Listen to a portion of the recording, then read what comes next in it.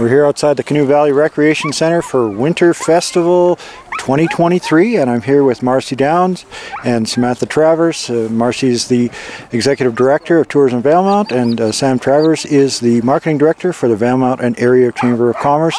So welcome, ladies. Thank you. Thank you very much, and thank you for being here today. You bet. So this, unfortunately with COVID and other things, we haven't had a winter festival for a number of years. How does it feel to get it back on its feet again? Fantastic. It's great to get the community back together and have the barriers put down.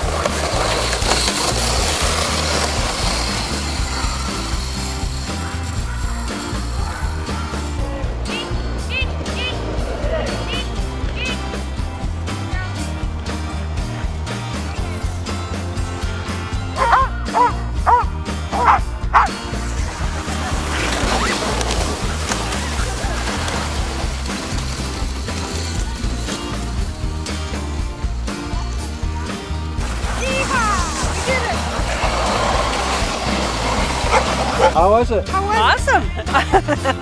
Recommended. Highly recommended. Okay.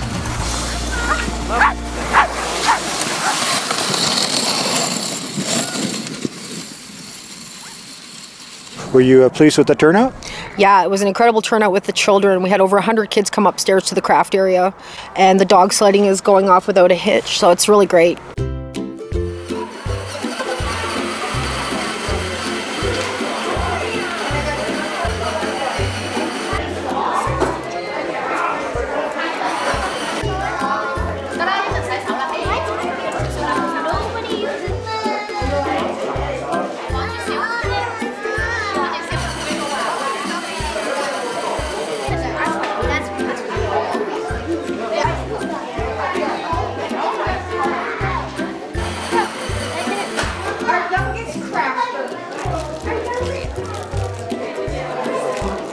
Flashlight.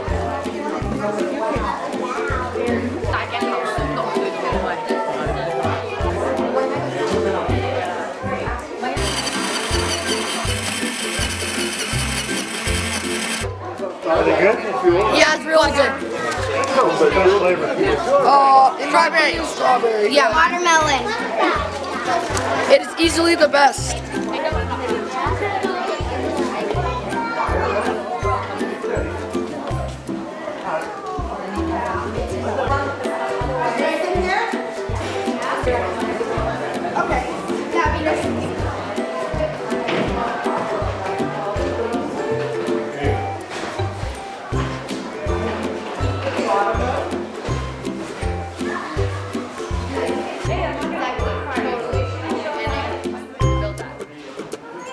what were all the activities that you had today, Marcy?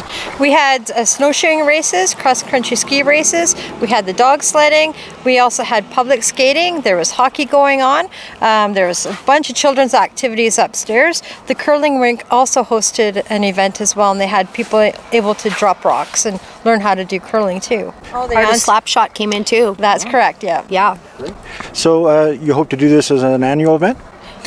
That would be great. Definitely. Yeah, definitely. There's such a need in the community to bring everybody together and just to really promote the area. And to have something really fun to do in winter is really nice as well. Yes, good one. It hit me. That's sort of almost. Give him. Run, Jay. Run. A great community event and for local tourism as well.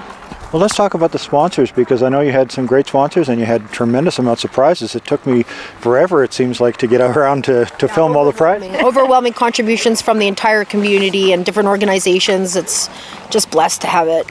And a very special thank you to Lordco as well. They sponsored the event. And then we also had Tim Hortons here. Proceeds are going to minor hockey. And then so many just pitched in to sponsor the raffle prizes as well.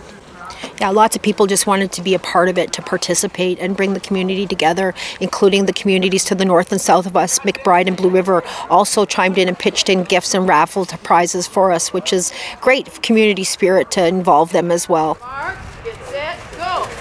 Come on, Ted. Go, go, go.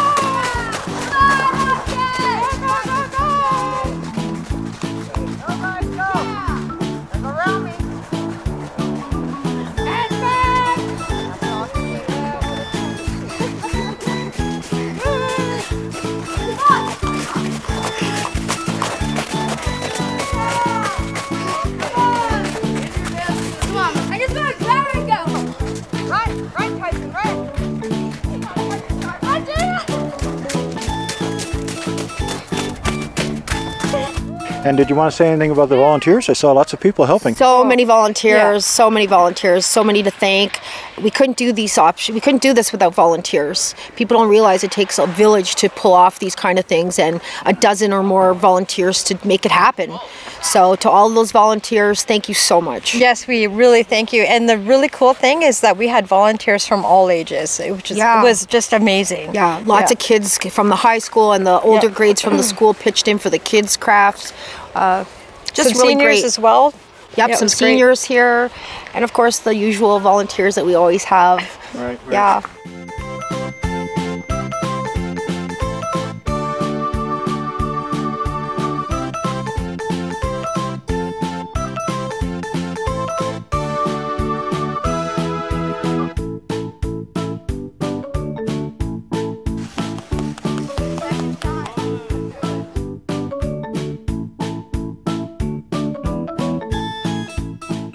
On your mark, get set, go! Do